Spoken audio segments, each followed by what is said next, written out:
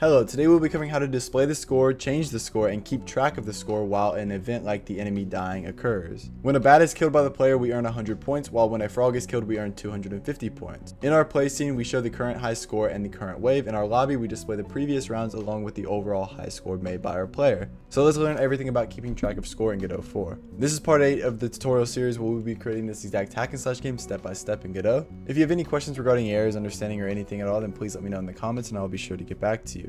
Remember that this course is completely free, but if you want to help support me a little bit more, then a link to my Patreon page will be in the description below. Your support truly means the world. Thanks, and remember to subscribe and drop a like to help YouTube push this tutorial and this entire series to more aspiring game developers. And now let's begin. Okay, so first I want to kind of cover the logic for our game. What is the base logic? What's going to be happening in the background? Well, we're going to get started here in our global script. So we can go up here to our script and we can go to global.gd and we're going to create some new variables down here. We're going to say var high score is going to be our first one. So this is going to be our overall high score. At the start, it can be equal to 0, or just off base, we can have it equal to 0 here, or we can equal it to an int if we want, and we can set it, but we'll say 0. Then we can say, okay, well, current score is going to be equal to an int because we have no idea what this is going to be off the start of our game. 0 clue what we want that to be.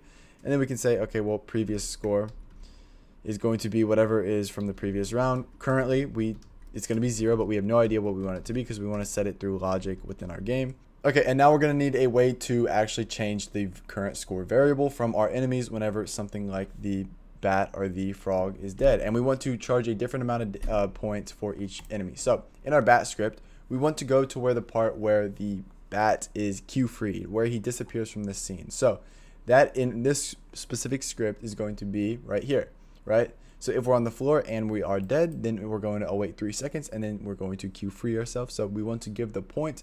We can either sit here and we can give the points before our timer, so it gives the points the moment it dies, or we can do it right before the moment it basically disappears. We'll do it right here, so it's just slightly above the await timer. And then we can say, or I guess we would do it under, right? So I guess we'd wait for this wait timer to go completely off. And then we'd say, okay, well, global.current score is going to plus equal whatever our points are for the kill, right? So we have to set up this variable, but we can say points for kill, just like this. Then we can create this variable up here at the top of our script, and we can say, okay, well, var points for kill is going to be equal to, for our bat, 100. And then we can actually create this same variable so we don't forget over here in our frog script. And over here, we're going to want it to be equal to 250, right? And then we also want to add in where do we want to change our points for kill in our frog script. Well, we're going to end up doing this down here in the animation just because it's going to be easier, because this is where we kind of call our death animation, and we actually do it down here in this handle death. But if we look at our death animation, this is where we play that same timer basically in the bat, but we play it just so we have 1 minute, so we, or 1 second, so we can finish the animation completely. Then we're going to call our handle death function here, and then down here is where we self queue free. And we can right here just say, well, right before we self queue free, we want to say, okay, well, global.current score is going to plus equal our points for kill. So it's going to equal whatever current score is plus the points for our kill, right? And then we're going to need some logic to basically update our scores and our high scores and our previous score and everything like that whenever our game does end up finishing. So we can go over to our stage level where basically the entire game is going to take place, right? Because this is where all the playing happens, is in the stage level. So we need to check at the very end, well, okay, well, what's the current score? What's the high score? And we're going to end up doing that right here, basically whenever our scene has finished, right? So over here, we can go to, our process function down here. And this is going to be our process function, and we want to call a variable right before we change the scene, right? So we can say, okay, well, we want to update all these different variables, all our global. We want to update the high score, we want to update the previous score, and everything like that. So to do that, we're going to have this await timer right here, our fade in, which is just going to be for our animation. And then we can call this wherever in here. We'll call it right after our animation here. And we can say, well, okay, update score, right? So we'll update all our score variables by just calling this function here. Then we can create this function, and within this function, it's going to be actually pretty simple, right? So basically, whenever we switch scenes, what do we want to happen? The game's over. We want our previous score. So, right, our previous score is going to be equal to what right now, right? So right now it is our current score, but we want our previous score to equal whatever our current score is currently, because we have not changed our current score back to 0 yet, right? Then we can say, well, okay, if our global dot current score is greater than the high score, then we're going to want to set the current score to the high score as well. So if not, then we want it to stay the same. But if global dot current score is greater than our global dot high score, then we're going to say, okay, well, global dot high score is going to equal to our global dot current score, right? And then down here we can just say, okay, well, now let's reset our game. Let's reset our score to equal to 0 because everything has finished, and our current score is now equal to absolutely nothing, right? Because the game has ended. Now we want to move into how we actually are going to display this within our game, right? So, okay, how are we going to want to display this? And I guess instead of putting it down here, we can really put it anywhere within the script. It truly doesn't matter where we put it within the script, but we'll just leave it there and everything should work. But now we have to have some way to display it, right? So we're going to have static bodies, and then we're going to have rich text labels, and they're going to end up displaying these numbers constantly within those scenes. So we'll start off here in the stage level, since that's where we're at, and we'll create a static body. We'll add in a static body. This static body is going to be renamed to our score labels, just like this. And then under our score labels, we're going to want rich text labels. And then these rich text labels, we can add in some basic text over here, and we can say, well, okay, well, this is going to be our current score label. So we can say current score. You can't really see it because that thing is hovering over it, but we're just going to do current score 999 because that's the max number that we can have, and then we're going to see how big this is. Then we can say, okay, that looks good. And then if you want to size this up and down, you can end up changing the scale of our score label here. But we're also going to want to rename this to be our current score label. And then we are going to want one more. So we can go to our score label, add in a rich text label. This rich text label is going to be renamed to our current wave level or label, just like this, which doesn't really have anything to do with score. It's just going to be for our game here, our game that we were creating, and we're going to say, okay, well, current wave equals 99999, just like so. Expand this as long as possible, and we can just put it right here and play our game and see how this stuff is going to look together. I like to put these colons right next to each other so the numbers line up perfect. And then if we click play, let's see how that looks. Maybe it's too big. It's not really too big, it's a little too high, so I guess we can grab these and move them down just a tad bit, maybe down here to where they're in the dirt. We can click play, and you can see that we have current score and our current wave, and we have the number that is not currently updating, but it is there, right? Okay, now to create the script here, this is going to be very, very simple. We can add in a score label script to this, or actually we're not going to do that. We're going to end up adding in a separate script for the both of these, right? So we can say, okay, well, this is going to be a lot of scripts. Yeah, yes, it is. We can make it more modular, but it's going to be a lot easier just to go about it this way, as we're going to have different variables for different sections of it. But we can always, call a function and then call a different script that's going to pass that function through.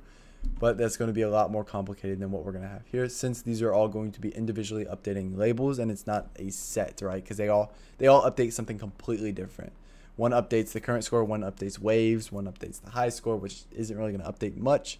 It's just if it changes and stuff like that. So we can say, okay, well, this is going to be our current score label. So in our script, what do we want to happen? Well, we want to, first of all, we can kind of remove all of this. We're going to keep the process since we're going to end up using that. But the rest of this we can remove for now. Up here, we're going to create a variable. This variable is going to be our default text. So our default text is going to be basically whatever text that we want there. So for example, over here in our text, we see current score, colon, space, then our number. That's what our default text is going to be. So it's going to be current, basically current score, like that. Just what do we want to display right before the number? And then in our process function, we can say, okay, well, var text is going to equal a string of our default text, and then it's going to equal a string of our global score, right? And it's going to basically add those together. So it's going to equal our default text, and then we're going to equal a string of our global dot current score, just like that. And then we can say, okay, well, we can say self dot text, which is going to update this text right here, which is going to update what it displays. Self dot text is going to be equal to whatever the text is equal to, right? Our text variable here. And that looks good. Now, that is a very, very simple script, of course, but we're going to end up playing, and you're going to see what happens. It's going to show 0, right? If we kill these enemies, we should technically, so far, have a updating score. Let's see what happens if we kill one. Kill a couple, maybe. Let's see what happens. Okay, see, you're going to see, okay, they're going to update. And that should be 400 because we killed 4 bats once that one disappears. And that is a 400 score, and you can kind of see how that updates. Now, for the waves is going to be the exact same thing. We're going to create a new script for our waves. And we're actually going to go back into this script, and we can copy exactly what we have here. Go back to our wave script, paste this all. Instead of it being the current score here, we're going to have this equal to the current wave. And then down here, instead of this equaling the current score, this is going to equal the current wave, and then it's all going to work the same just like that. If we click play, it's not going to update the wave actually, or maybe it will. It will update the wave. Okay, so I guess, yeah, okay, it will update the wave, and that's because we're setting the wave currently. I forgot that this current wave right there is actually a variable that we created in the previous episode, or in one of the previous episodes, and that's constantly updating because we're also using this variable to decide, well, what wave is it, how many enemies do we spawn, what do we do. So this variable is active in our game, so everything already updates with that, and that's going to work perfectly good, right? So that looks good. Now in our lobby level, we're going to go basically do the exact same thing. Static body. I'll move this through this one a little bit quicker because it's going to be the exact same process. Score labels, and then we have a rich text label. This rich text label is going to be for our high score label, just like that. 2D high score, and we can end up typing in some text over here. High score 99999, just like that. Expand it, move it over here into the air. We're not going to make this one look too pretty, but then we can say, okay, well, rich text label again. Which one do we want this one to be? This is going to be our previous round label. And then what do we want the text to say here? Well, we want it to say previous round 99999, just like so. And then we can create some scripts for these guys. Make sure we line them up right? Let's line them up perfectly like they should be, just like that. They're not going to line up exact, but that looks fine. And then we can end up adding in a high score script. We're going to end up using basically the same script that we had, except here we're going to say high score, just like that. And then instead of this being the current score, this is going to be the high score. And then our previous round, we can create a script for this as well. It's going to be, again, basically the same thing. Instead of current score, it's going to be previous round, just like so. And we can use the previous score, just like that. Now, if we go and click play in our lobby scene, you're going to see that everything should come together well. Previous score, high score, everything looks like 0, like it should be. And then we're going to jump in. We have our current wave, and we have our current score. Let's attack these enemies. Let's kill all 4 of them. Then we should be at a 400 score. And then let's kill some frogs and make sure everything's working correctly. And let's see if our wave ends up going up, which it should.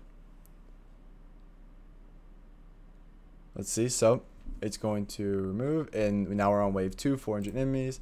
Let's at least kill one of these frogs, then we can die on purpose to make sure the high score and everything is working. Okay, so our player ended up dying, which isn't good because we don't have any way to track our player's health. But you can see previous round and high score is 400. We jump in. Let's end up dying here on purpose, just so we can, or we'll kill 1 bat so we have some sort of score. Okay, 1 bat's killed.